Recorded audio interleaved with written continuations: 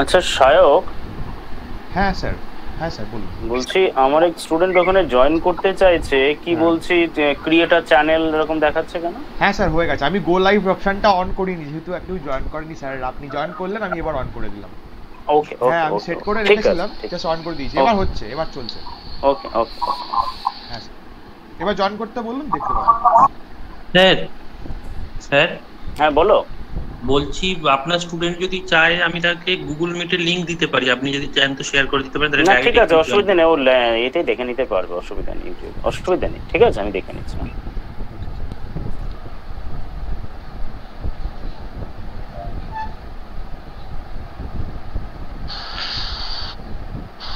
On করিনি, যেহেতু একটু জয়েন করেনি স্যার। আপনি জয়েন করলেন, আমি এবার অন করে দিলাম।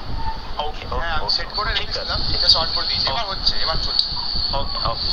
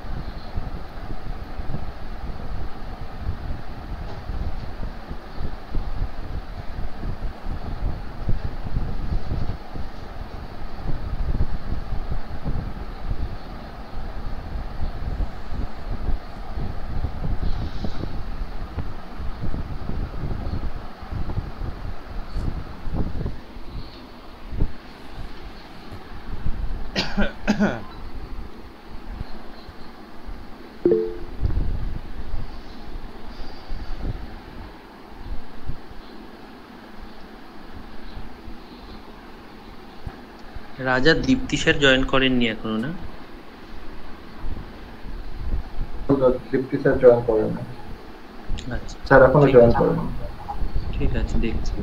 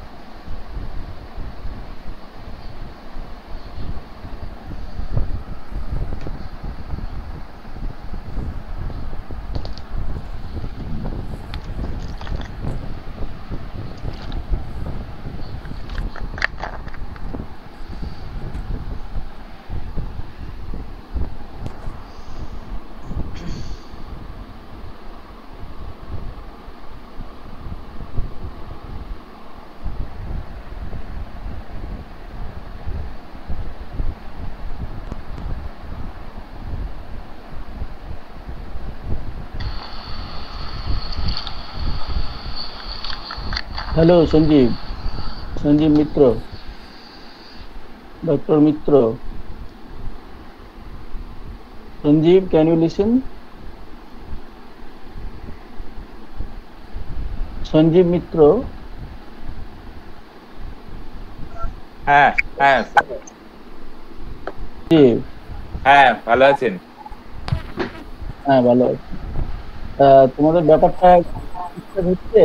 এই যে কি সমস্যা একটা হয়ে আছে কি ব্যাপার নিয়ে তোমাদের মানে কি ই ফাইলিং এর ব্যাপারে কি গভর্নমেন্টের নতুন অর্ডার নিয়ে কিছু চলছে, সেটা নিয়ে তোমার ডিসিশন হবে যে পরীক্ষায় কিরকম জিনিসটা মানে দেওয়া হবে, পুরনো হবে না নতুন হবে, এরকম কিছু ডিসিশন? মেম্বারদের আমি নাম বলছি না আর কি, কথা হয়েছে আমার, আপনি জানেন। তো সেটা অ্যাকচুয়ালি 6 সেমিস্টার এখন যারা আছে আমাদের একটা নিয়ম হচ্ছে। আচ্ছা, আমার কথা শোনা যাচ্ছে মাইকটা? হ্যাঁ হ্যাঁ হ্যাঁ, যেটা এখন 4th সেমিস্টার যারা 2021-22 অ্যাসেসমেন্ট ইয়ার সেইটা নিয়েই পড়বে। আমাদের 4th সেমিস্টার, 5th সেমিস্টার আর 6th সেমিস্টার তিনটে সেমিস্টারেই ট্যাক্স আছে। তো এরা 21-22 নিয়ে এই ব্যাচটা এখন 4th সেমিস্টার যারা আছে 21-22 পড়বে 5th 6th পর্যন্ত। কিন্তু এখন যারা 6th সেমিস্টারে রিফাইলিং দেবে তারা কিন্তু 2020-21 অ্যাসেসমেন্ট ইয়ার সেইটা ধরে করবে। তো কিন্তু এখন পোর্টাল যেটা ইনকাম ট্যাক্সের পোর্টাল যেটা হয়েছে, মানে 1 জুন থেকে 6 জুন অব্দি বন্ধ ছিল, 7 জুন থেকে নতুন পোর্টাল চালু হয়েছে, কিন্তু কিছু সমস্যা হচ্ছে। এবং ওরা যেটা বলেছিল, যেটা ই ফাইলিং অনলাইনের আবার দুটো মোড আছে, তো ডাইরেক্ট অনলাইন করা যায় বা অফলাইনে মানে ডাউনলোড করে নিয়ে ওটা আবার আপলোড করে দেওয়া যায়। এক্সেল বা জাভা ইউটিলিটি ছিল আগের বছর, এবছর বলেছিল জেসন ইউটিলিটি, মানে সফটওয়্যার আর কি, নতুন একটা সফটওয়্যার, তার কিছু কম্পিউটারের কনফিগারেশন লাগতো, সেটা চেঞ্জ করে এখন এক্সেলই করেছে। ওটা এখন আমি শুধু ইউনিভার্সিটির ডিসিশন কিছু নেয়নি এবছর, মানে এখনো পর্যন্ত 6 সেমিস্টারের কোনো তো অফলাইন পরীক্ষা হয়নি, গত বছরেও অনলাইনে ইন্টারনাল হয়েছে। আর যদি হয়ও রিয়েল লাইফে মানে অনলাইনে ওরকম ভাবে তো সত্যিকারের প্যান কার্ড ছাড়া তো করা যাবে না আমাদের, মানে ওই ফর্মটা ডাউনলোড করে পেন এন্ড পেপার মানে হাতে লিখেই হয়তো ফর্মটা ফিল আপ করে ফটো তুলে স্ক্যান করে সেটা পিডিএফ করে আবার মানে এমনি উত্তরপত্র যেমন জমা দেয় সেরকমই দিতে হবে। এইটাই আমাদের সাথে কথা হয়েছে আর কি, বোর্ড অফ স্টাডিজের ডিসিশনটা। তোমরা একটু রেডি হয়ে গেলে মানে আমি এই ক্লাসটা মানে ই ফাইলিং এর ক্লাসটা দিতে যাদের চাই তারা রেডি হয়েছে কিনা, যে ব্যাপারটা আমি যখন অমিতের সঙ্গে কথা বলছিলাম ও একই কথা বলেছিল যে গভর্নমেন্টের এই নতুন একটা চেঞ্জের জন্য আমাদের একটা ডিসিশন নিতে হবে। আমাদের 6 সেমিস্টারের পরীক্ষার জন্য ক্লাস নিতে কোনো অসুবিধা নেই, কেননা আমরা যারা ফাইল করব আমরা তাদের তো অ্যাসেসমেন্ট ইয়ার 21-22, কিন্তু ওদের পরীক্ষা তো 20-21 নিয়ে হবে। আর ওরা তো লাইভ অনলাইনে পরীক্ষা, ওটা ইনকাম ট্যাক্সের পোর্টালে ঢুকে তো পরীক্ষা দেবে না, সুতরাং সেটা নিয়ে কোনো সমস্যা নেই। আচ্ছা ঠিক আছে, তার আমি জেনে নিলাম। আসলে আমি এরকম শুনছিলাম সমস্যা হচ্ছে, ওই জন্য আমি ই ফাইলিং এর ক্লাসটা পেছনের দিকে দেবো, মানে তোমরা আগে ঠিকঠাক হয়ে নাও তারপরে। না একটা জিনিস কি, কেউই কিন্তু নিজের প্যান দিয়ে দেখাবে না, তবুও কি হয় ফর্ম 16 দেওয়ার ডেটটা 15 জুলাই অব্দি এক্সটেন্ড করেছে। এখন কোন কলেজ বা এমপ্লয়ার এখনো ফর্ম 16 দেয়নি, এবং 26 এএসএও তার রিফ্লেকশন এখনো আসেনি। যদি 15 জুলাই এর পরে হতো তাহলে হয়তো লাইভ দেখানো যেত। ঠিক আছে, আচ্ছা ঠিক আছে, ওকে।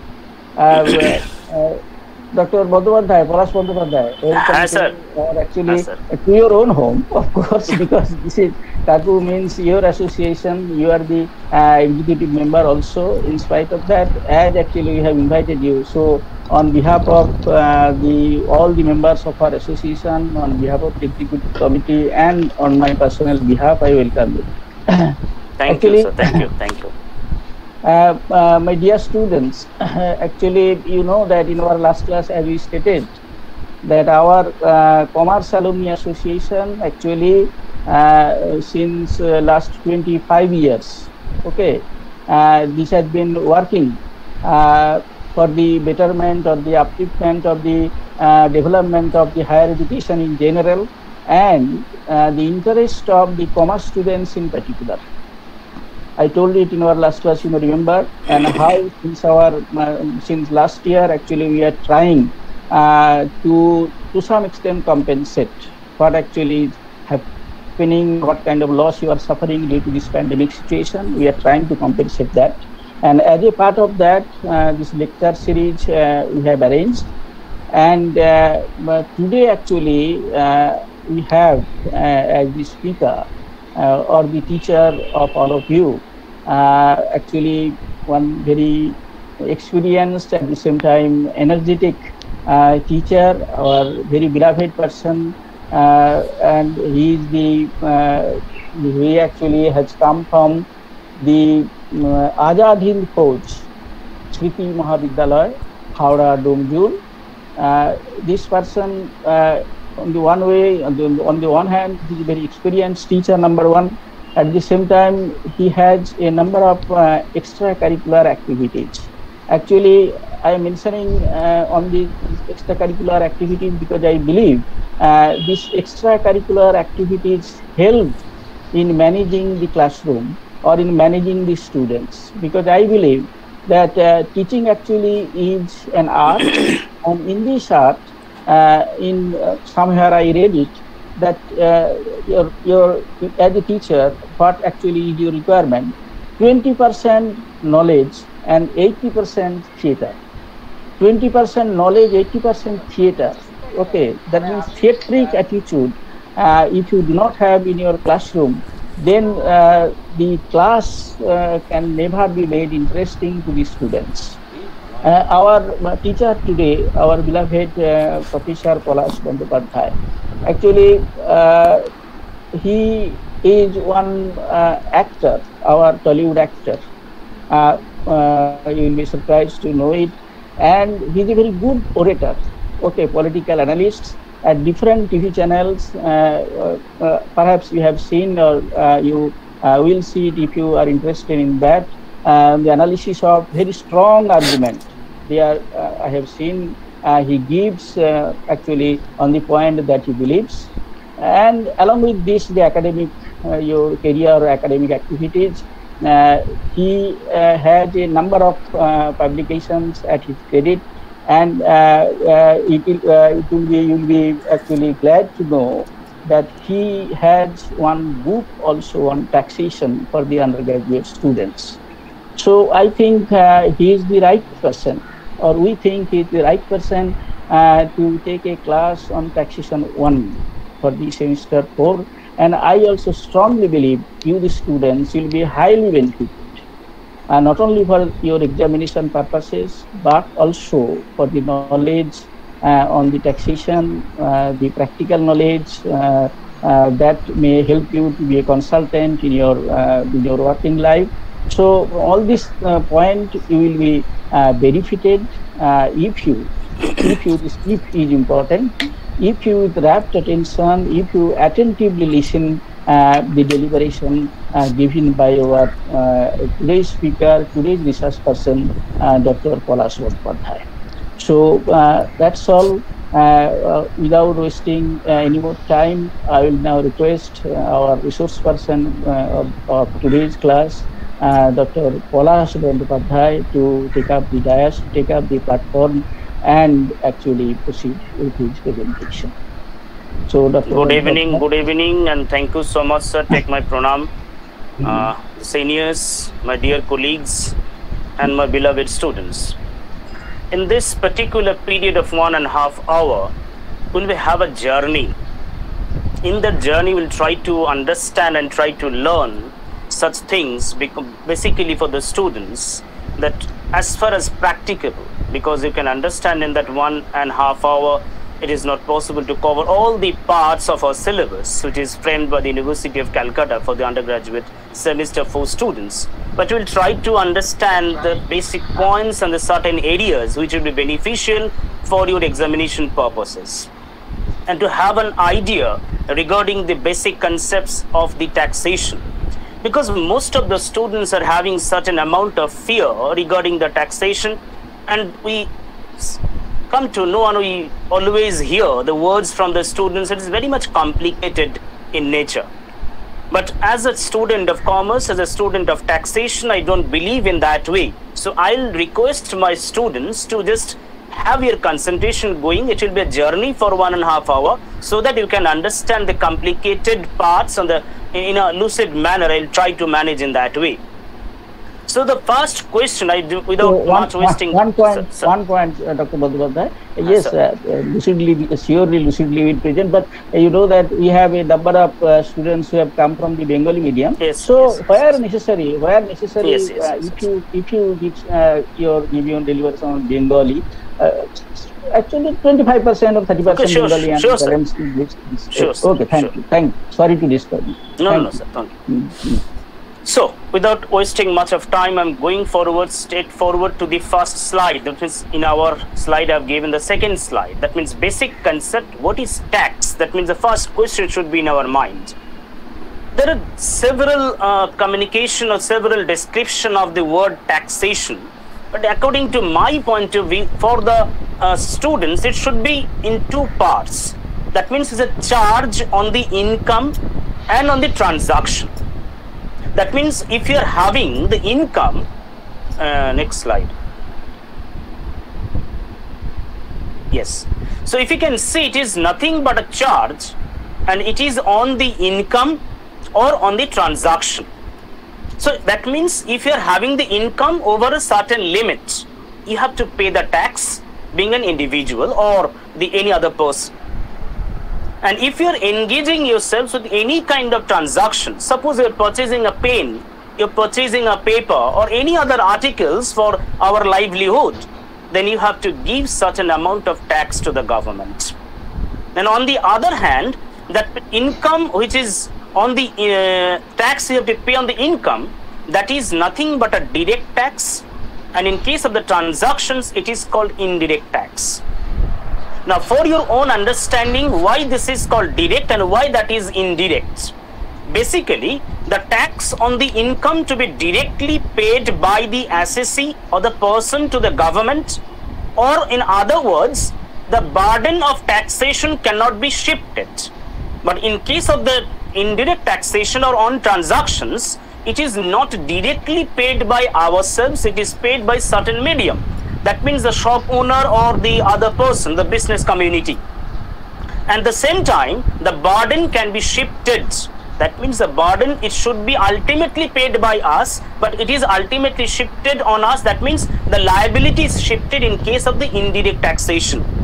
And if you can see, the direct taxation is controlled by a particular body, Central Board of Direct Taxes, and indirect taxation is controlled by Central Board of Indirect Taxes and Customs. Now, in case of direct taxes, in our discussion, we will be concentrating on the direct taxation portion, because in the taxation 1 syllabus, we are having only the direct tax. So, indirect taxation is left for a discussion.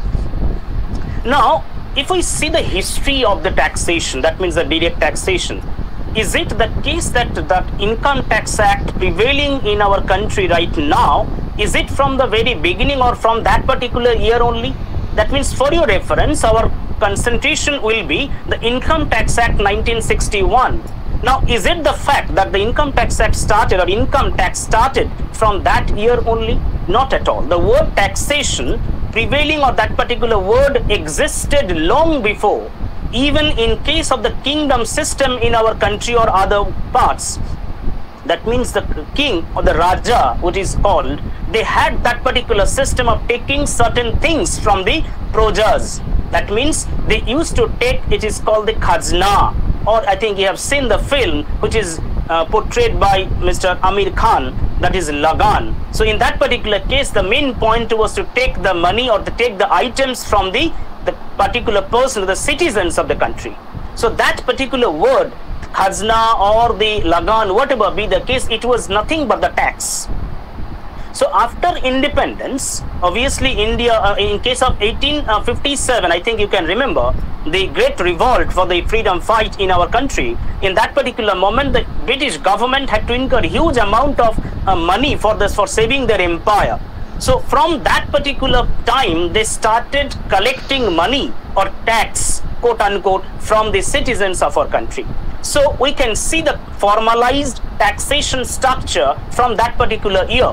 So obviously after the independence, স্বাধীনতার পরে আমরা দেখলাম যে different taxation rules are being framed by the country India.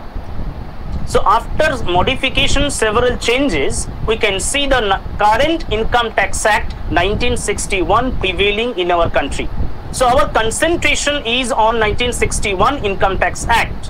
Now the question I have raised that it is so-called complicated. Why complicated? Because if you can see, in the year 1961, we got the Income Tax Act, and obviously the structure which was there in 1961, it is not now in the year 2021. Obviously not. So several changes have been made during that particular period of time. Now how these changes are being made? If you can remember, each and every year the central government gives the budget or prepares the budget or declares the budget for the common people, for the country. So in that particular budget, there is a segment which is called the Finance Bill, which is becoming ultimately the Finance Act. So in that particular Finance Bill, all the changes in the taxation rules and regulations are being incorporated. So through these changes, we can get the changed income tax rule. So in the Income Tax Act, so you can see the magnitude of the Income Tax Act or the rule in the country, in our country right now. So that is why it is being called complicated, or the complex Income Tax Act of the world, one of the most complicated one. But don't think in that we will not complicate our lecture or our thinking. We'll just try to understand in simple language. So প্রথম যেটা আমাদের মাথায় আসবে basic concept A, assessee means the person who will be assessed. If you can remember, আমরা normally being a student of commerce, being a student of tax accountancy, আমরা জানি calculation ওয়ার্ডটা, calculation মানে আমাকে ক্যালকুলেট করতে হয়, but in case of taxation it is not calculation, it is called basically the assessment in technical term. So the word assessment is related to, that means কাদেরকে জন্য assessment করব, that person which is called assessee. So the income or the person who is being assessed, অনেক সময় আমরা মনে করতে পারি assessee মানে যে টাকা বা ট্যাক্সটা পেমেন্ট করবে, তা কিন্তু একেবারেই নয়. So in that case assessee মানে who is being assessed, যাকে অ্যাসেস করা হবে সে ট্যাক্স দিতেও পারে, নাও দিতে পারে. In certain cases he can get the refund from the Income Tax Department, Government of India. That in that case also he or she will be termed as assessee. এবার যেটা আমাদের প্রশ্ন আসবে যে who will be considered for tax, তাদেরকে ভাববো, কারণ আমাদের দেশে প্রচুর মানুষ আছেন, অনেক কোম্পানি আছেন, অর্গানাইজেশন আছেন. সো ক্যাটেগরাইজেশনটা কি করে করবো এসএসসির? এই ক্যাটেগরাইজেশনটাকে আমরা বলছি পার্সন, ডিফারেন্ট পার্সন, অনেকগুলো নামে আমরা এগুলোকে ভাগ করেছি. ইট ক্যান বি ইন্ডিভিজুয়াল, আমি এখানে আর বাড়াইনি, তোমাদের স্লাইড বাড়ানো বেড়ে যাবে তাহলে. It can be individual, it can be Hindu undivided family, it can be company, it can be partnership firm, any kind of persons are defined by the particular Income Tax Act. অর্থাৎ এই যে ক্যাটেগরাইজেশনটা আমরা করলাম SSC, তাকে বলছি person, and they will be considered for the payment of taxation and for the payment of the calculation or assessment of the tax. এবার যেটা প্রশ্ন হচ্ছে যে কোন বছরের ইনকামটাকে আমরা নেব, ইন দ্যাট পার্টিকুলার, নেক্সট স্লাইডে যাও, নেক্সট স্লাইডে যাও. Okay, if you can see the third bullet points over there, which periods income is considered. অনেক সময় অনেক প্রিভিয়াস ইয়ার যদি জিজ্ঞাসা করি প্রিভিয়াস ইয়ার কাকে বলে, স্টুডেন্টরা অনেক কথা বলবে, এত কিচ্ছু বোঝার দরকার নেই, যে 3-4টে ওয়ার্ড মাথায় রাখবে. প্রথম কথা হচ্ছে previous year is a period which is starting from 1st April. If you can see, I have boldে করা আছে 1st April, প্রত্যেকটা বছরের 1st April এ স্টার্ট হচ্ছে, ending on 31st March of the next year. তাহলে 12 মাসের একটা period which is starting on 1st April, ending on 31st March of the next year. And obviously আমি প্রথমেই বলে রেখেছি the income of this particular year is considered for taxation. অর্থাৎ এই যে এপ্রিল থেকে 31st মার্চ একটা পিরিয়ডের ইনকামটা আমরা ভাববো, সেই পিরিয়ডের ইনকামটাকে আমরা ট্যাক্সের জন্য ক্যালকুলেশন করব বা অ্যাসেসমেন্ট করব. এবার আমাদের ক্ষেত্রে একটু আগে আমাদের আলোচনার মধ্যে উঠে আসছে যে আমাদের প্রত্যেকটা বছরে একটা করে বাজেট হয়. So each and every year is a previous year. প্রত্যেকটা বছরের ফেব্রুয়ারি মান্থে মোটামুটি অন অ্যান অ্যাভারেজ একটা করে বাজেট হচ্ছে which will be there or taxation rules and regulations for the coming year. অর্থাৎ in 2021 also there was a budget prepared by the placed by the central government in the year 2021 February month. So it is for the particular period 21-22. তাহলে এবার আমরা যখন শিখবো প্রত্যেকটা বছরে একটা করে নতুন অ্যাক্ট আসছে, নতুন অ্যাক্ট না নতুন রুলস এন্ড রেগুলেশনস আসছে, চেঞ্জেস আসছে, মডিফিকেশনস আসছে, অ্যামেন্ডমেন্ট হচ্ছে। আমরা কোনটাকে কনসিডার করব? আমরা কনসিডার করব আমাদের যেহেতু এই মুহূর্তে 21 ফেব্রুয়ারিতে যেটা বেরিয়েছে সেটা নিশ্চয়ই আমরা স্টুডেন্টদেরকে বোঝাতে পারবো না, কারণ বই অ্যাভেলেবেল নয়। সেই কারণে আমরা একটা বছর আগে অর্থাৎ 2020 এই সময়ে যেটা বাজেট তৈরি হয়েছিল তার মধ্যে যে অ্যামেন্ডমেন্ট গুলো এসছে আমরা সেইগুলো তোমাদের জন্য রাখছি। So for your purpose the relevant previous year that is 2021 এই বছরের ইনকামটাকে আমরা ভাববো। তাহলে আমাদের প্রিভিয়াস ইয়ার হলো 2021। নাও দ্য কোয়েশ্চেন ইজ ইনকাম তো করলাম, in which period the tax will be paid? Normally tax is paid in the next year, assessed and tax is paid in the next year of the previous year. অর্থাৎ আমরা যেদিনে শেষ করলাম previous ইয়ারটা তার পরে যেদিন শুরু হচ্ছে সেই বছরটাকে আমরা বলছি assessment year.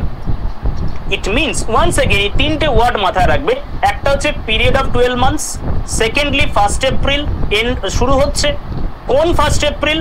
Just after the end of the previous year. এটা মাথায় রাখতে হবে, অর্থাৎ যেদিনে প্রিভিয়াস ইয়ার স্টার্ট করলাম শেষ করলাম ঠিক তার পরের দিন থেকে অ্যাসেসমেন্ট ইয়ারটা স্টার্ট হচ্ছে, শেষ হচ্ছে কবে? পরের বছরে 31 মার্চে গিয়ে। এবার মাথায় রাখতে হবে যে income of the previous year is assessed in this assessment ইয়ার এবং এই বছরে নর্মালি ট্যাক্স দেব। কিন্তু এখানে একটা ছোট্ট কথা বলা আছে, সেটা হচ্ছে যদি কোনো অ্যাডভান্স ট্যাক্সের প্রয়োজন হয়, অ্যাডভান্স ট্যাক্সটা যেহেতু এখানে আমাদের ডিসকাশন আসছে না তার ডিটেলসে যাব না, for the timing most of the cases আমরা ট্যাক্সটা অ্যাসেসমেন্ট ইয়ারেই দেবো। কিন্তু যদি আমার ইনকামটা একটা সার্টেন এই ট্যাক্সটা একটা সার্টেন লেভেলের উপরে চলে যায় তাহলে আমাকে উইদিন দ্য প্রিভিয়াস ইয়ারে ট্যাক্সটা পেমেন্ট করতে হবে। Otherwise normally tax is paid in the assessment year. Now the points is over here in this regard, that means previous year and assessment year, একটু ছোট্ট করে দেখো, I have referred it special points to refer. এগুলো তোমাদের হয়তো অনেক সময় প্রশ্ন আসতে পারে, can the previous year be more or less than 12 months? আমরা বললাম 12 months এর হয়, তাহলে কি বেশি বা কম হতে পারে? Yes, it can be. Suppose you have started the business in middle of the year, then obviously your previous year will be less than 12 months. Suppose you have stopped the business in the middle of the year, then obviously your period will be ending on that particular period for that particular company.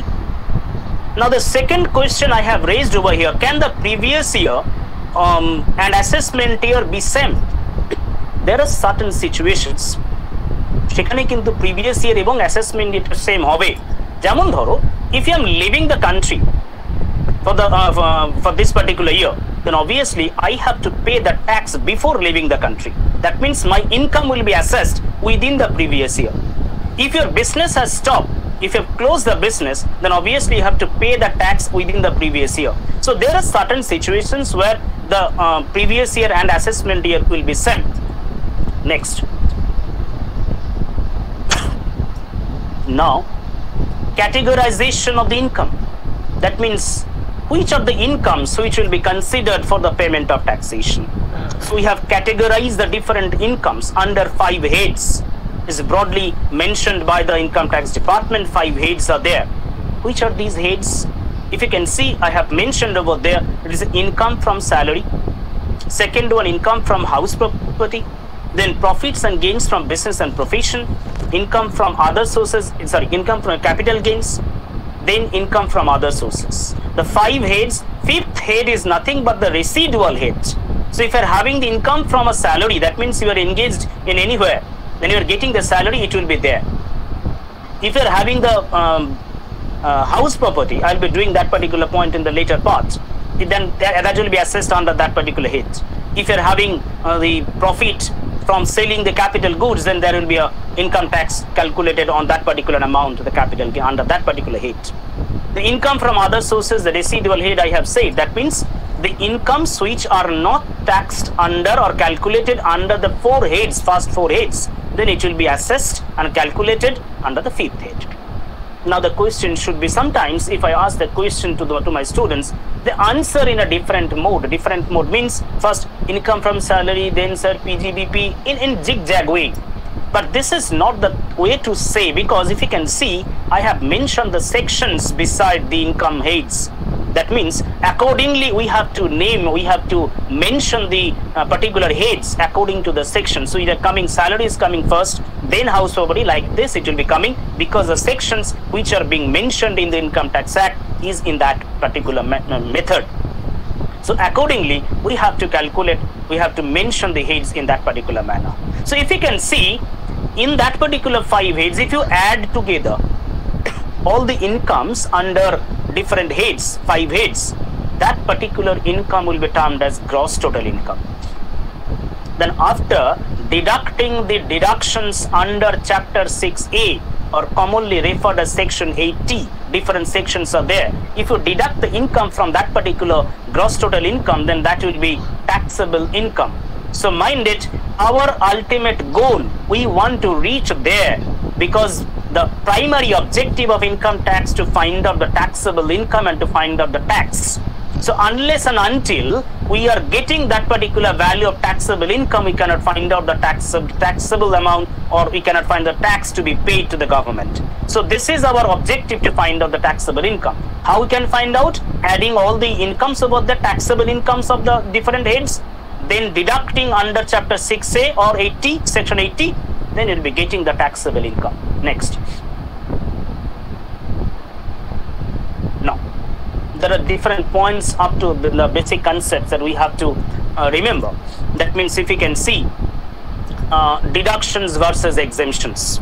There are commonly used words, but there can be certain amount of confusion among the students. To explain that one, I'll take the help of an example.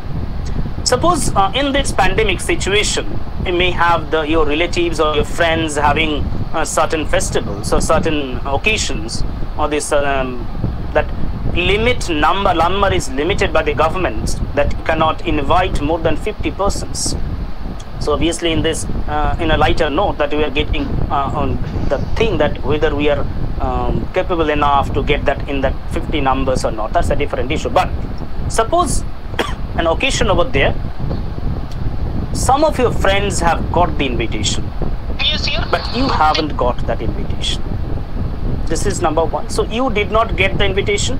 Certain other friends of you has got that invitation. Now, who has invited, he thought that, okay, if 50 is the limit, then obviously some person will be absent over there. So what he has done, he has invited 52 persons.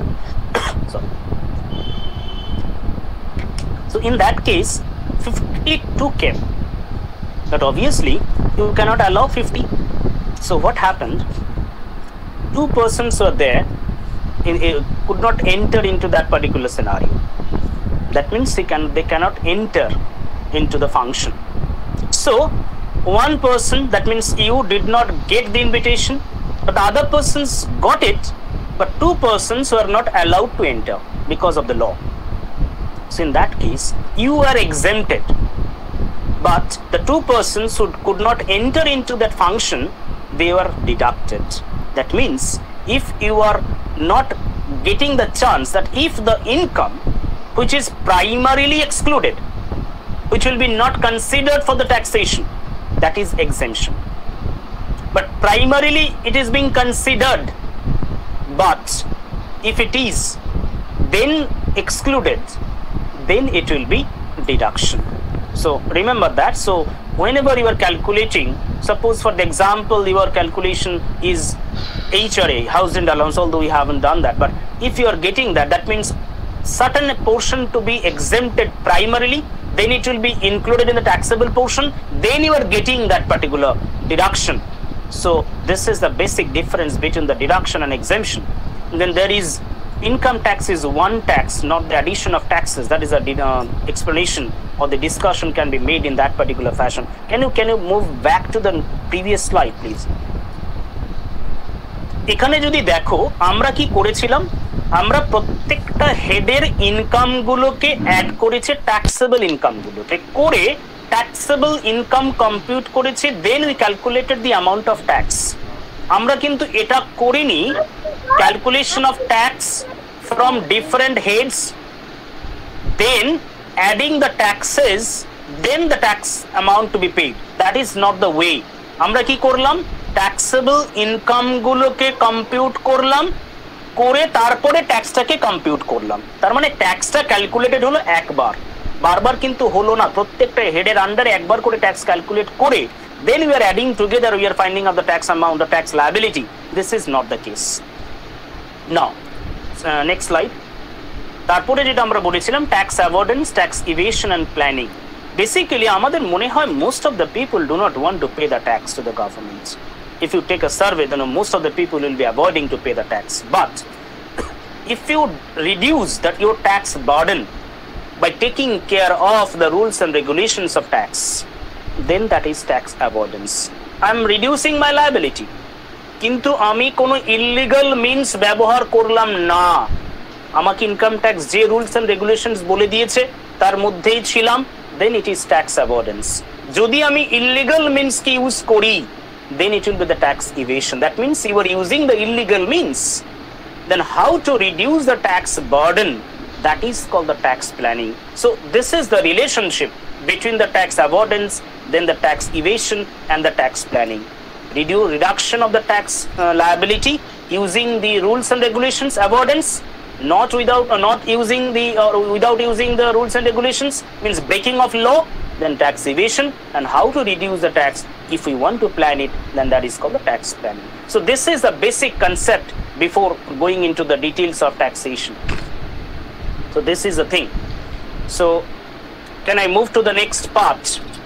That is basically it can be termed as next chapter, which is residential status. If you can see the residential status for different persons, but primarily keep in your mind that the difference is there between the residential status and citizenship. অনেক সময় আমাদের confusion হতে পারে যে আমরা citizen কি citizen নই এটা নিয়ে আলোচনা করতে বসেছি। Is not that. Residential status এবং সিটিজেনশিপ দুটো আলাদা। সিটিজেন তুমি হবে কি হবে না, that depends on the country rules and regulations, অন্য rules and regulations, income tax নয়। অনেকগুলো কারণে সিটিজেন হতে পারে। বাই বার্থ, আমি এই দেশে জন্মেছি, আমার বাবা মা হয়তো অন্য দেশের নাগরিক ছিলেন, আমি এই দেশে জন্মেছি, so I can be the citizen of the country. So there are other reasons for being the citizen. আমরা যেটা আলোচনা করতে চাইছি সিটিজেনশিপটাকে বাইরে বের করে। So for the purpose of taxation, whether any particular person defined by the Income Tax Act will be the resident or not, আমরা এটাকে আলোচনা করতে চাইছি। So if you can see the different persons mentioned in the chart, that individual, Hindu undivided family, company, আমি ওই company farm এগুলোতে ডিটেলসে যাব না, আমি জাস্ট দেখিয়ে রাখবো। কিন্তু বেসিক্যালি আমি যেটা কনসেন্ট্রেট করবো individual and Hindu undivided family. Next part, if you can see the in the case of the individual, it is basically either a resident or a non-resident. Again, the resident can be ordinarily or not ordinarily. Now the question is, next, who will be termed as resident? The next slide. Who will be termed as resident and who will not be termed as, who will be termed as non-resident? For that particular purpose, we should understand or we should consider the conditions. প্রথম resident হবে কি হবে না সেটা জাজ করার জন্য আমাকে বেসিক কন্ডিশন ফুলফিল করছে কিনা কোনো একজন individual, mister x, mister Y like this, সেটা দেখতে হবে।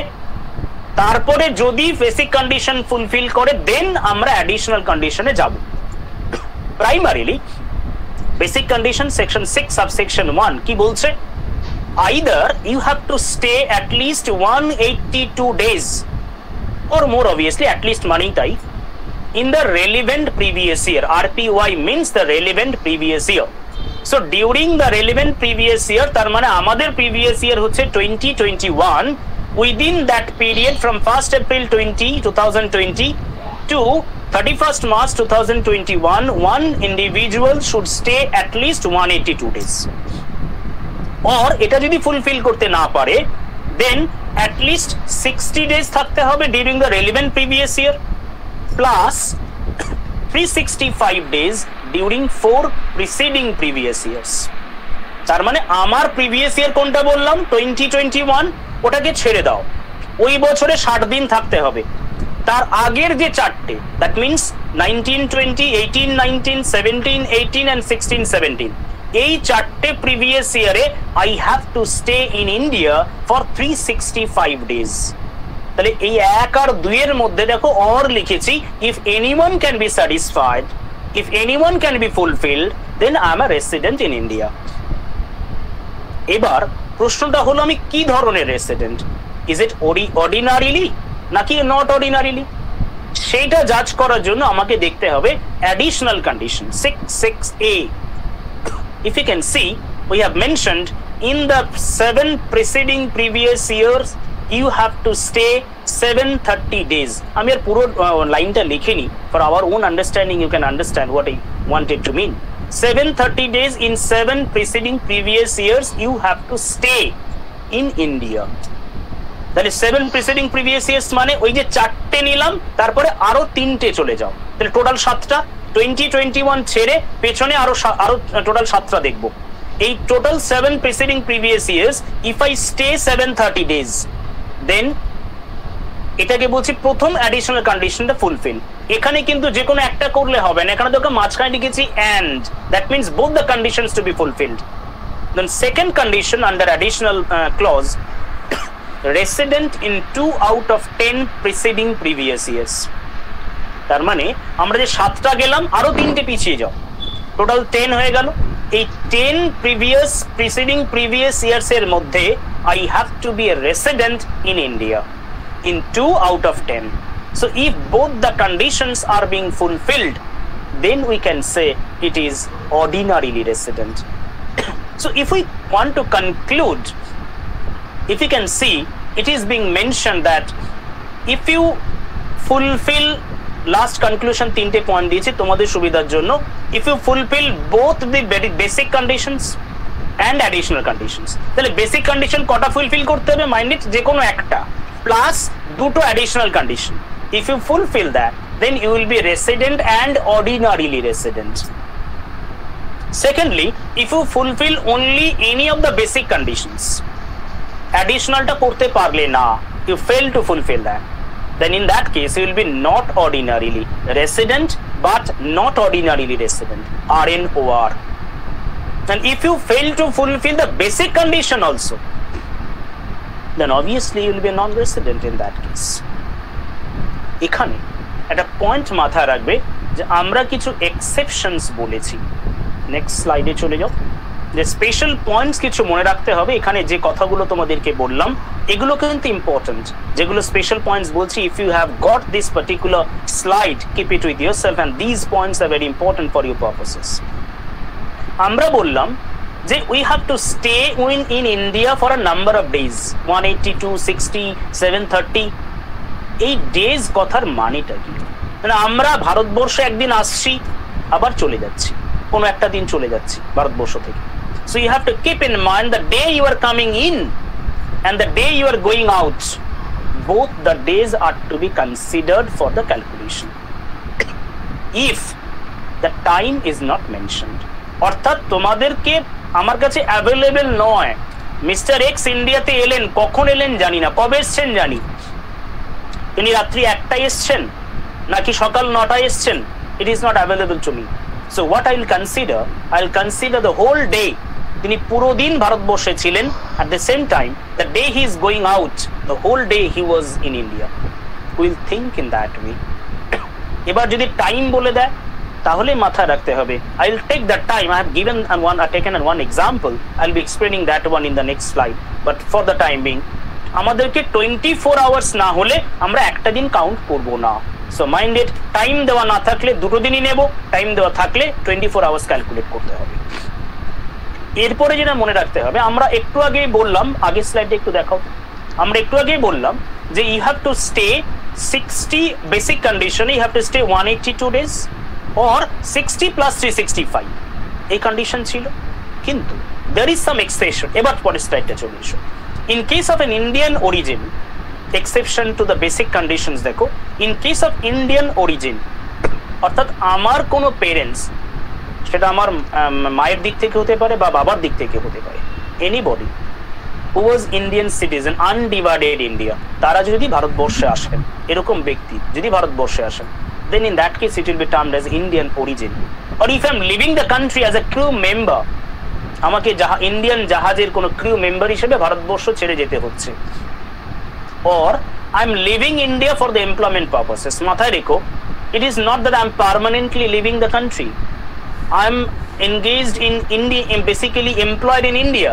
কিন্তু আমাকে আমার এমপ্লয়ার বলছে তুমি আপাতত ভারতবর্ষের বাইরে যাও in that case এই 60 plus 365 যে কন্ডিশনটা আমরা বলেছিলাম বেসিক কন্ডিশন নাম্বার 2 or এর সেই কন্ডিশনটা থাকবে না that means you have to stay 182 days at least in India to be a resident in India for that particular previous year so I think I have made myself clear to the exception now consider the problem next slide for the residential status একটু minutely দেখবে কারণ একটা স্লাইডের মধ্যে আনতে হয়েছে তো একটু ছোট হয়েছে তো বোঝার চেষ্টা করবে একটা एग्जांपल দিয়েছি Mr. X left India for the first time on 31st December 2016 he visited India during the previous years 1718 1819 and 1920 for 80 days 75 days and 100 days respectively he came to India on 2nd of July 2020 that means our relevant previous year at 1 a.m.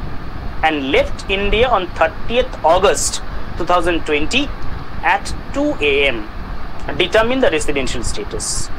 প্রথমত আমরা টাইমটাকে ভুলে যাচ্ছি বোঝার চেষ্টা করি কিভাবে solution হবে current previous ইয়ারে কতদিন আছে জুলাইতে 30তে 2nd জুলাইতে এসেছিল that means we'll take the July 2nd July also 30 days during July and August 30 তে চলে গেছে so August 30 days so total 60 days clear আমাদের প্রথম যেটা বলেছিলাম টাইম হলে যেদিন এলো এবং গেল দুটোই কনসিডার হবে করলাম এরপরে বলছি যে প্রিসিডিং প্রিভিয়াস ইয়ার্স আমাদের কন্ডিশন কি ছিল you have to stay 182 days হলো না 60 ডেজ ইয়েস 60 ডেজ পেয়েছি plus 365 in 4 preceding previous years দেখো আমাদের প্রিভিয়াস ইয়ার 1920 তে 100 ডেজ ছিল 1890 তে 19 এ ছিল 75 ডেজ 1718 এ ছিল তোমার 80 কত ছিল 80 ডেজ এন্ড 16 17 এ ছিল কত ছিল 16 17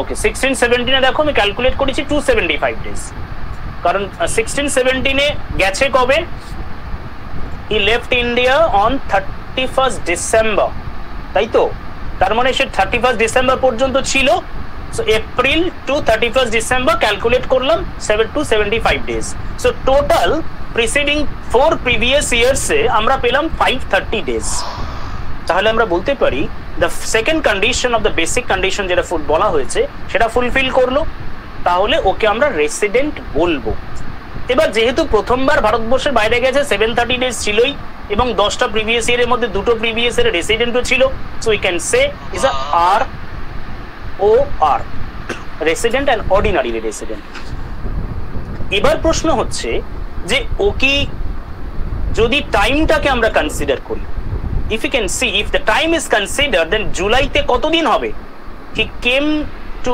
India on 2nd July তাহলে কিন্তু 2nd July তে কিন্তু আমি পুরোটা ধরতে পারবো না আমরা ধরবো 1 ঘন্টা পরে এসছে একটার সময় এসছে তার মানে 23 আওয়ার্স সো 29 days 23 আওয়ার্স অগাস্টে চলে গেছে 30th দ্যাট মিন্স 29 days এবং গেল কখন রাত্রি দুটোর সময় মানে 2 ঘন্টা ছিল মাত্র 30th এ so 29 plus 29 ওখানে ছিল 23 hours এখানে 2 hours so total 58 days and plus 25 hours 23 plus 2 25 hours মানে একদিন যোগ হচ্ছে that means 58 plus 51 that means 59 days and 1 hour which is less than 60 days so he will be a non-resident in India কারণ basic কন্ডিশনটাই fulfil করছে না। So I think I have made it clear that how the time is to be considered if the time is given in your calculation or the residential status determination. So this is the residential status of the individual. Then I'll move to the residential status of Hindu undivided family. Next slide. Now, if you can see, in case of Hindu undivided family, basically, it is dependent on the Karta, the head of the family. On his residential status, the Hindu undivided family's residential status is dependent.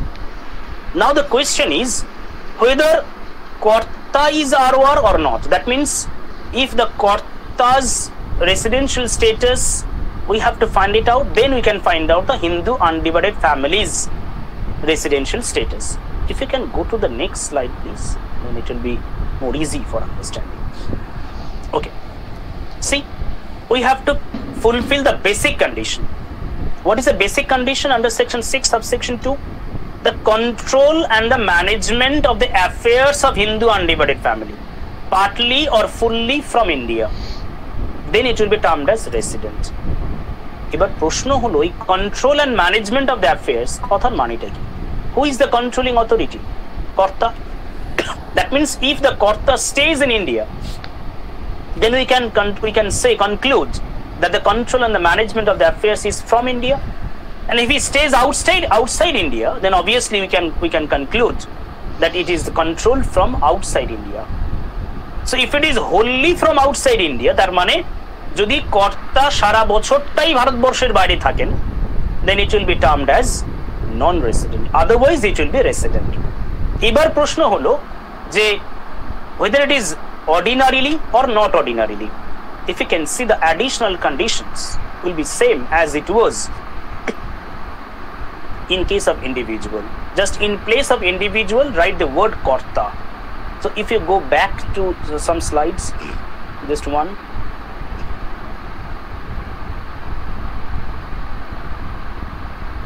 Another one. Yes. See, the additional condition, it was for the individual. So place, if it is, that means the Karta should be staying in India for 730 days in 7 preceding previous years. The Karta should be resident in 2 out of 10 preceding previous years.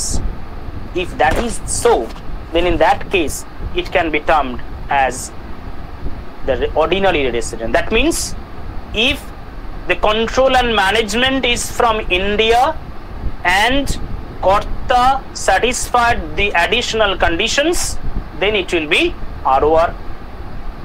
If the control and management from India but fails to fulfill the additional conditions, it will be RNOR. And if the control and management is totally from outside India, it will be non-resident. So this is the residential status of Hindu undivided family. Come back. Go forward. Go forward. Yes, company. I don't want to discuss in detail, but for the time being, just for your purposes, if you can see, Indian company will always be the resident in our country. Then if it's a foreign company, then obviously the management, the place of effective management and control. If it is from India, then obviously resident. If it is from outside India, it will be non-resident. So this is the basic rule for the company and for the partnership firm also. So I don't want to discuss, that means next slide, that means firm, association of persons, body of individuals. I don't want to discuss that much thing. Next. Then why we have calculated or determined the residential status? What is the reason behind it? Sir, oh, theek hai, ROR ho gaya. Why it is required? It is required because the taxability of these persons who is dependent on the residential status. The income you may have from the Indian source or Indian income, or maybe the foreign income. Our consideration is only taxability. Our consideration is to get the amount, or the amount to be calculated, what will be paid to the government. So being a student of taxation, we want that. What should be the amount of tax to be paid? We want to calculate that. If we want to calculate, we should know the residential status. Otherwise, you cannot determine which income will be taxed, which income will not be taxed. So we are calculating, or we are showing that particular picture. If you can see, if it is Indian income, maybe income received in India, maybe deemed to be received in India, maybe accruing in India, arising in India, or maybe deemed to be accruing or arising in India. So in all cases, if you can see the first three items, all taxed for each and every one. That means irrespective of the residential status, the incomes will be taxed over there. Now, এবার একটু বোঝার চেষ্টা করি, তার মানে কি বুঝলাম আমরা, যে প্রথম যে তিনটে ইনকামের কথা বললাম, কোন ব্যক্তি যদি ভারতবর্ষে ইনকাম করেন, ভারতবর্ষে ইনকামটা অ্যারাইজ করেছে, ইনকাম আর্ন করেছি, ভারতবর্ষের ইনকাম থেকে অ্যাক্রু করেছে, তাহলে সেটা সবার জন্য ট্যাক্সেবল। সেটা আরওআর হোক, আরএনওআর হোক বা নন রেসিডেন্ট হোক, সবার জন্যই ট্যাক্সেবল। এবার বোঝার চেষ্টা করি ফরেন ইনকাম। সেখানে আমরা দেখছি যদি ইনকামটা ভারতবর্ষের বা ডিরাইভড অর অ্যারাইজ আউটসাইড ইন্ডিয়াতে হয়, তাহলে কিন্তু শুধুমাত্র আরওআর এর জন্য ট্যাক্সেবল, বাকি দুজনের জন্য নন taxable. That means that income will not be taxable for not ordinary resident and non resident. এরপরে আমরা যেটা দেখছি, the income accruing or arising outside India. প্রথমটা বললাম deemed to be accrue arise in India from a business, mind it, from a business or profession which is controlled from India.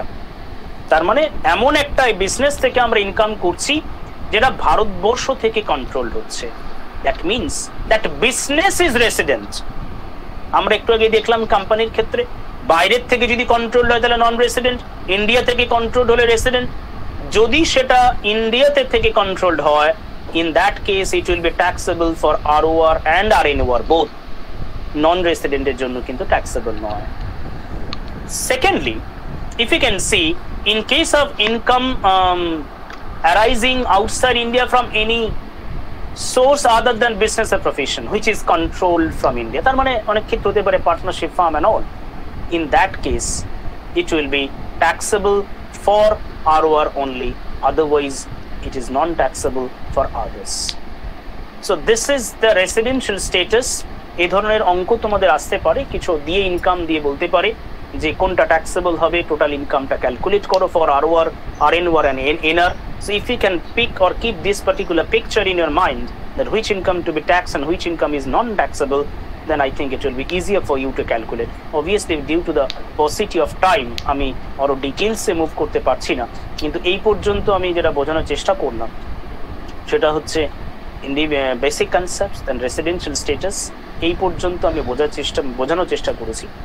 এই পর্যন্ত আচ্ছা, মাঝখানে কি আমরা কোনো ওদের কোনো প্রশ্ন নেওয়ার জায়গা থাকছে না, একেবারে শেষে গিয়ে নেব? স্যার একটা কোয়েশ্চেন আছে ইউটিউবে এসেছে। হ্যাঁ, বলছি sir, please explain again about the previous year being more or less than 12 months. এই কনসেপ্টটা ভেরি গুড। এই ধরনের প্রশ্ন থাকলে আমাকে একটু বলে দিও, কারণ ইন বিটুইন তাহলে আমরা একটু বলতে সুবিধা হবে, কারণ ওদেরও মুভ করতে সুবিধা হবে। যদি এর মাঝখানে কোনো প্রশ্ন থাকে যে আমি একটা এক্সপ্লেন করলাম কিন্তু ওরা বুঝতে পারিনি, তাহলে সেই প্রশ্নটা তোমাদেরকে পাঠিয়ে দিই, I will explain again, don't worry, তাহলে আমার মানে মুভ করতে সুবিধা হবে। Okay sir, thank you for your question. I am explaining once again. আমরা প্রাইমারিলি কি বলেছি যে previous year is a period of 12 months. Suppose I am living the country for any other reasons, যে কোনো কারণেই হোক, আমি ভারতবর্ষ ছেড়ে চলে যাচ্ছি, বা ধরো একটা ব্যবসা বছরের মাঝখানে বন্ধ হয়ে গেছে, তাহলে ওই ব্যবসাটার জন্য প্রিভিয়াস ইয়ারটা কতদিন হবে? তো ব্যবসার বিজনেস মিনস এস আ কোম্পানি, পার্সনটা কি কোম্পানির এক্সিস্টেন্স থাকছে তারপরে না, তাহলে প্রিভিয়াস ইয়ার কোন পর্যন্ত হবে? Up to that period when it will be operative. তারপরে কিন্তু তার এক্সিস্টেন্স নেই বলে প্রিভিয়াস ইয়ার তারপরে থাকছে না। সিমিলারলি ধরো আমি যদি একটা ব্যবসা শুরু করি বছরের মাঝখানে, তার আগেই তো তার এক্সিস্টেন্সই ছিল না, then what will happen? The previous will start from that particular date only. আমি যদি ভারতবর্ষের বাইরে চলে যাই তাহলে আমার প্রিভিয়াস ইয়ার তো ওখানে, কারণ আমি তো আর তারপরে থাকছিই না, I will not be the citizen of this country, I will not be the resident in anyway. তো এই যে তখন কি করতে হচ্ছে, আমাকে ওই পর্যন্ত ক্যালকুলেট করতে হচ্ছে, and in that case previous year and assessment year will be same. এটা গেল লেস দ্যান প্রিভিয়াস, মানে 12 মান্থস প্রিভিয়াস ইয়ার। একটা সিচুয়েশন ছিল যখন ওই একটা বছরই মোর দ্যান 12 মান্থস হয়েছিল, ইট ওয়াজ 21 মান্থস। অ্যাকচুয়ালি কি হয়েছে, আমাদের ক্যালেন্ডার ইয়ার বা আমাদের কোনো ফিক্সড ফাইন্যান্সিয়াল ইয়ার ছিল না আপ টু দ্য ইয়ার 1990। এবার ওই সময় কি হতো, জুলাই পর্যন্ত একটা টার্ম আমাদের মাথা রাখতে হতো। So in that case from July two June, এবার ফ্রম দ্য ইয়ার 1990 আমরা যখন ভাবলাম যে it will be the financial year will be starting from April two March, in that case কারণ আমি যে এপ্রিলের কথা ভাবছি সেটা কিন্তু জুলাই শেষ হয়নি, মাথায় রাখো। তার মানে ওই আগের বছরের জুলাই থেকে মার্চ পর্যন্ত ওই যে 9 months period that was included in the current previous year we started from the year 1990. তাহলে 12 months প্লাস আগের বছরের 9 months, টোটাল 21 months। ওই একটা সময় আমাদের 21 months এর প্রিভিয়াস ইয়ার হয়েছিল, আদারওয়াইজ এটা বেশি হয় না। It is either 12 months or less than 12 months. I think I have made you clear that what is the question you had. আর কি কোনো প্রশ্ন ছিল? No sir, no, not yet. আর কোনো প্রশ্ন ওকে, নেই। ওকে, থ্যাংক ইউ। আছে স্যার, বলছি লাস্ট দুটো যে items, income arising outside India from a business profession, control from India, so ওটা দুটোতে আসছে ফার্স্ট টু। আর যেটা লাস্টে আছে income arising outside India from any other business profession, control outside from India হবে তো ওটা? হ্যাঁ, কন্ট্রোল, সরি, এটা outside from India, right, you R right, ওখানে একটা টাইপোগ্রাফিক্যাল মিস্টেক ছিল। Thank you Poynting out, thank you for Poynting it out. Please if you have copied, please make it up note that it will be from outside India. ওই outside কথাটা type হয়নি। ওকে, thank you. Okay, then I think we should move forward to the next chapter, which is called income from house property. আমাদের কাছে মোটামুটি 30-40 minutes মতো time আছে, so I'll try to complete this particular chapter. Primarily, house property. What does it mean? House property means any kind of Shudev Kaur, I have a question, can you please explain? Shudev, Shudev একটা প্রশ্ন করেছে, কেউ কি একটু বলবে? আমি চলে গেল ওটা প্রশ্নটা। Sir, I also have a question. Can you please explain deduction versus exemption concept? Okay. তাহলে একটু ডিটেইলসে ঢুকতে হবে ডিডাকশন এন্ড এক্সেমশনে। ধরো I'm taking the example of salary. If you have done it, I think you have done it, but for the time being, from the income from salary, if we want to calculate, then in house rent allowance, একটা item আছে। House rent allowance থেকে আমরা কি লিখি? House rent allowance gross যেটা পেয়েছি সেখান থেকে exemption under section 1013A, after deducting that amount, that means reducing that amount, we put that in the final figure as taxable house rent allowance. তার মানে ট্যাক্সেবল পোর্শনে কিন্তু ঢোকালাম না পুরোটা, যতটা এক্সেমটেড ওটাকে আগেই বাদ দিয়ে দিয়েছি। এবার কি বলছি, টোটাল ইনকাম কম্পিউট করলাম, গ্রস টোটাল ইনকাম, ওখান থেকে ডিডাকশন, বা ধরো স্যালারিতেই আছি, লেস ডিডাকশন আন্ডার সেকশন 16 যে ডিডাকশনটা দেব, স্ট্যান্ডার্ড ডিডাকশনই হোক বা প্রফেশনাল ট্যাক্সই হোক, কোথার থেকে ডিডাকশন করছি? টোটাল স্যালারি বা গ্রস স্যালারি যেটাকে বলছি। গ্রস স্যালারির মধ্যে কোন পোর্শন আছে? Taxable portion. Taxable portion of the gross salary calculate করতে গিয়ে কি করেছি? এক্সেমশন করেছি, দ্যাট মিনস আগেই বাদ দিয়ে দিয়েছি। এবার ওই গ্রস স্যালারি থেকে আমরা রিডিউস করছি, হেডিং দিচ্ছে deduction, that means the portion which is actually reduced from the taxable portion তাকে বলছে ডিডাকশন। আর যেটা আমরা আগেই বাদ দিয়ে দিয়েছি, ওই যে বললাম তোমাকে নিমন্ত্রণ করেইনি, তোমাকে কনসিডারই করেনি, then that is exempted. তোমাকে কনসিডার করেছে কিন্তু ভেতরে ঢুকতে দেয়নি। মানে আলটিমেটলি যে লোকটা নিমন্ত্রণ পায়নি সেও যে জায়গায়, যে নিমন্ত্রণ পেয়েছে সেও সেই জায়গায়। কিন্তু দুটোর মধ্যে বেসিক ডিফারেন্স, একজনকে প্রথমে কনসিডারই করেনি, দ্বিতীয় জনকে কনসিডার করেছে কিন্তু তারপরে আর ঢুকতে দেয়নি। তাহলে প্রথমেই যখন আমরা ইনকাম থেকে বাদ দিয়ে দিচ্ছি তাকে বলছি এক্সেম্পটেড অর এক্সেমশন, আর যখন কনসিডার করে তারপরে যখন আমরা বাদ দিচ্ছি তাকে বলছি deduction. Okay okay, so now if we can go to the income from house property. প্রথম প্রশ্নটাই যেটা আমাদের মাথায় আসবে, হাউস প্রপার্টিটা কি? আচ্ছা, এর মধ্যে মাথায় রাখবে আমি স্যালারিটি ইচ্ছা করি ছেড়ে গেছি, কারণ অবভিয়াসলি এই সময়ের মধ্যে স্যালারিটাই হয়তো 1.5 ঘন্টা নিলে একটু বোঝাতে পারতাম, তাও হতো না। সেই জন্য হাউস প্রপার্টিটাকে নিয়েছি যাতে আমি তোমাদেরকে অন্তত একটা চ্যাপ্টার বোঝাতে পারি, কারণ এই হাউস প্রপার্টিও আমাদের যে সিলেবাসের মধ্যে আছে সেটা আসে, হাউস প্রপার্টি এবং স্যালারি দুটোই আসে। সুতরাং হাউস প্রপার্টি করলেও তোমরা কিন্তু মানে কভারেজটা হয়ে যাবে, সেই জন্য আমি হাউস প্রপার্টিকে চুজ করেছি, so that I can complete within the time period allotted for this particular section. Now, house property means a particular building and any kind of vacant land appertinent thereto. This is term used by the Income Tax Act. তার মানে আমরা যদি কোনো building দেখি, building মানে নিশ্চয়ই বলার কিছু নেই, প্লাস কোনো ভ্যাকেন্ট ল্যান্ড হলেও সেটা হবে, কিন্তু that vacant land should be attached with this particular building. খালি মাঠ পেলাম কিছু নেই, সেটা কিন্তু আমার হাউস প্রপার্টির মধ্যে আসবে না। বিল্ডিং আছে, একটা লন আছে, ফাঁকা জমি আছে, ওই বিল্ডিং এর সাথে অ্যাটাচড, এনি পারপাসে ব্যবহার হয়, সেটা গ্যারাজ হতে পারে, সেটা অন্য কোনো পারপাস হতে পারে, কিন্তু এটা attached with that particular building, then that consisting the in house property.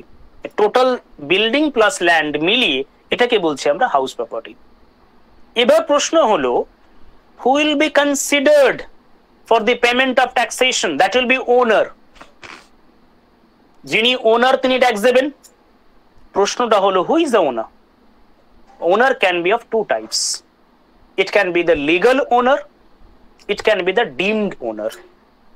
Who is the legal owner? Obviously যার নামে রেজিস্টার্ড কোন একটা সম্পত্তি, যার নামে registered, he or she will be the legal owner of that particular property. এবার যদি legal ওনার নাও হতে পারে কিন্তু ডিমড হতে পারে কোনো একজন ব্যক্তি, তাকেও আমরা বলছি ওনার। কেমন? ফর এক্সাম্পল আমি দুটো এক্সাম্পল দেব। ধরো আমার একটা কোঅপারেটিভ সোসাইটি আছে, you know the thing that in certain places of our state like Salt Lake or Newtown, Azad, the government allotted land for the more people can reside in that particular place, একটা cooperative society গঠন করতে বলে। In that case what you can do, you can form a cooperative society, minimum 8 or 10 like numbers are being fixed. ওই লোকগুলো একটা form cooperative form করছে legally, then they will be allotted a particular land, and in that land you can construct the building, flat, whatever be the way, whatever be the mode of the construction, তুমি এটাকে করলে, ওইখানে তুমি থাকতে শুরু করলে। Suppose you are the owner or you are the member of that particular cooperative society, তাহলে ওর উপরে বাড়ি তৈরি হলো জমিটার উপরে, বাড়ির মালিক কে? বাড়ির মালিক কিন্তু তুমি নও। আমরা বলি নর্মালি জমি যার বাড়ি তার। That means the person who is the owner of the land, he will be the owner of the building. Who is the owner of the land? Owner of the land is cooperative society. So who is the owner of the building? Cooperative society. Now if the particular person has income from that particular property, কার কাছ থেকে tax নেবে? Income tax. We are not talking about the municipal tax, we are not talking about the property tax, no. আমরা বলছি income tax. কার কাছ থেকে নেবে? Cooperative সোসাইটির কাছে যাবে? Not at all. The person who is the member of that particular cooperative society will be deemed as the owner of that particular building. Similarly, অনেক সময় কি হয় যে তুমি নিজে বাড়ির মালিক, out of love and affection তুমি তোমার স্পাউসকে বিল্ডিংটা দান করে দিলে without the adequate consideration, purely out of love and affection. তোমাকে হয়তো গভর্নমেন্ট বা রুল বলছে সেপারেশন হয়ে গেছে তাই তোমাকে বিল্ডিংটা দিয়ে দিতে হবে, এটা সেই কেস নয়। Normally out of love and affection তুমি বিল্ডিংটা স্পাউসকে দিয়ে দিলে, In that case, who will be the owner? Who will be deemed to be the owner of that particular property? The person who has gifted it. যে দিয়ে দিয়েছে, যাকে without any kind of adequate consideration. So there are certain situations in which it will be termed as or deemed as a property, deemed as the owner of the property. তো যাই হোক, whether it is a legal owner or deemed owner, আমরা বুঝলাম তার জন্য ট্যাক্সটা calculate করতে হবে, ইনকামটা ক্যালকুলেট করতে হবে। Very good. কি করে ক্যালকুলেট করব? Next slide. C, gross annual value. প্রথমে প্রশ্ন করো না স্যার গ্রস অ্যানুয়াল ভ্যালু মানে কি, আমি ব্যাখ্যা করব। Less gross annual value calculate করতে হবে।